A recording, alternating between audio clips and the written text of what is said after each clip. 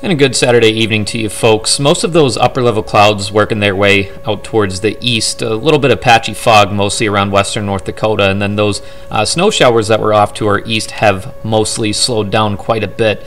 Now, that system that is to our southeast is still picking up strength, moving coast to coast, bringing damage reports all the way from California down to Oklahoma, and now expected to dump quite a bit of snow off to the eastern seaboard. Now, temperatures across the rest of the region looking a little bit cool in some spots. A few places reporting single digits right now, 8 degrees in Williston, 9 degrees in Watford City, but a few places feeling a little bit more comfortable. Mid-20s down towards the capital city and Linton areas. Now, just wanted to show you tomorrow's outlook looking a lot nicer once that fog burns out and that sunshine's going to stick around, and temperatures are going to go up pretty nicely.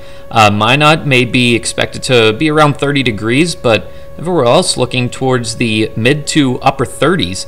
I'll have more on that on my forecast at 10. We'll see you then.